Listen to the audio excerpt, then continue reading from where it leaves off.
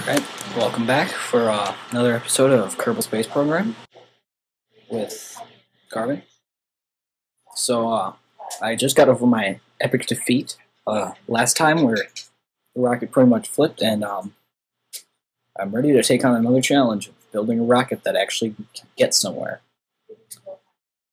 So here's the old Osprey Voyager Mark II. Screw you, extra rockets.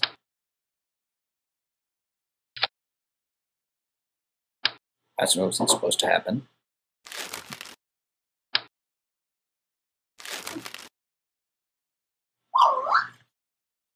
Alright. So everything seems to be in working order. Mark III. So, I'm going to try to spend less time building in this video and more time failing, as it were. So, please go away. Alright, so time to launch. Oh yeah. Apparently it's taking too long. It always does that. I think it's being just trying to export something the video right now. And I'll need to pause the video to check on that in a moment. So I'm gonna go without.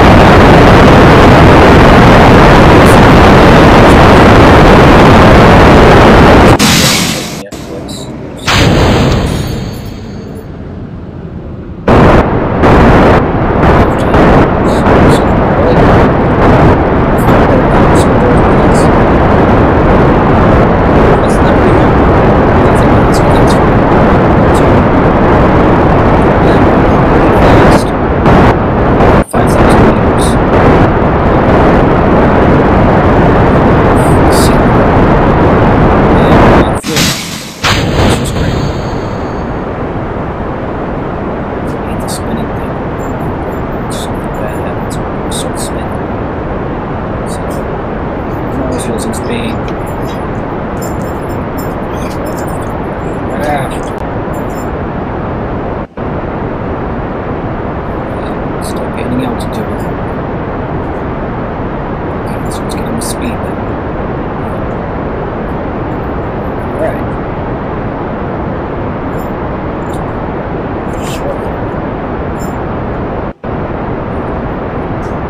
What's this fuel tank that's out? Here. This is on this one. I'm going to attempt. I'm going to throttle down and attempt to fly into that desert over there.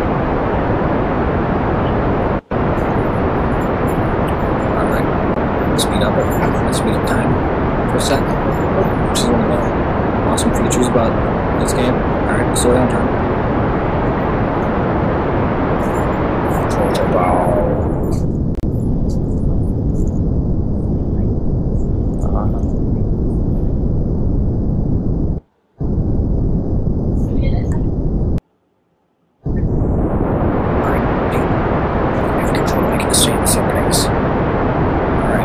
I'll probably either land in the desert or go all the way over the desert and end up on the other side of this continent.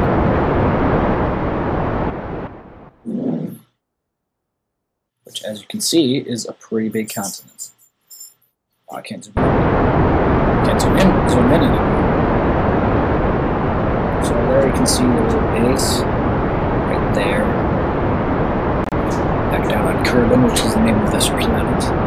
I'm going to go into orbit view.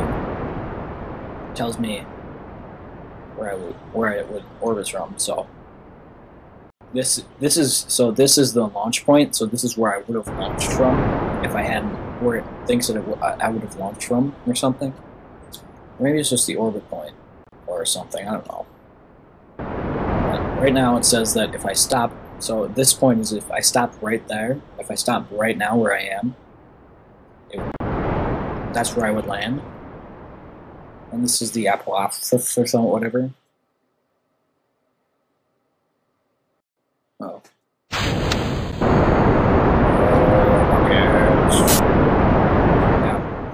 This is the highest point.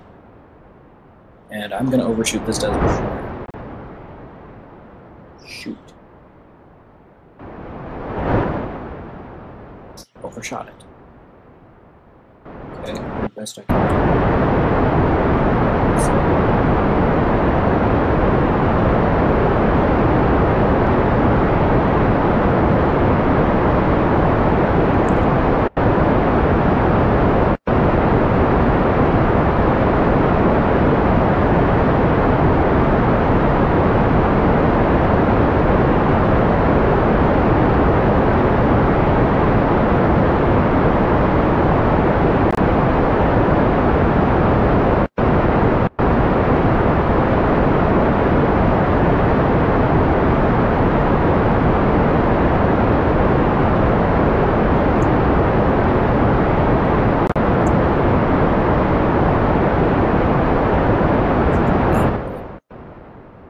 should, whoa!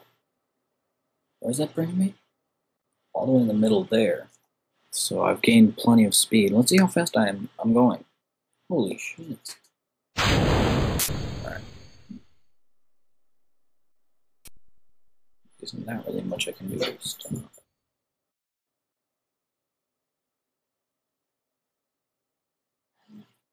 Wow, this is the fastest that I've ever gone well in the atmosphere, I think. Alright, let's look at the orbital again. Yeah, so I don't like landing in the ocean, but I guess it is what it is. Oh, look it.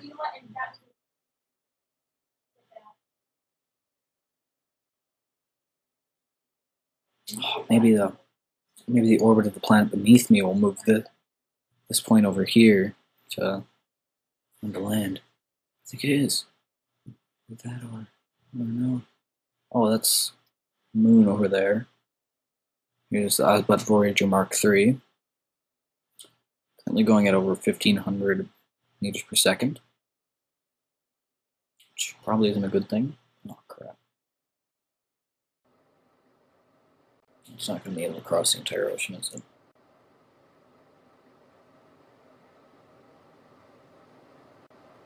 I'm spinning out of control. Yeah, got it. Oh, card knuckles. Card knuckles. Oh no! Oh no! I'm gonna crash directly into the ocean.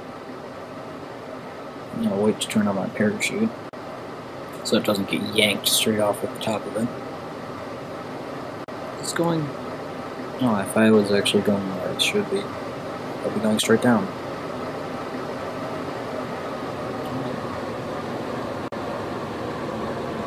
Losing altitude, so to get to 2,500 meters above sea level, I'm going to engage the parachute, and hopefully, fingers crossed, safe landing in the water. So I don't think that's going to happen since the SAS module is complete. It's still on right now. What's the RCS on? I don't even have anything else. Get pressure! Alright, I'm thinking it's good as possible. Yeah. So that should work. Fingers crossed. Let's keep the Kerbals alive. Yes.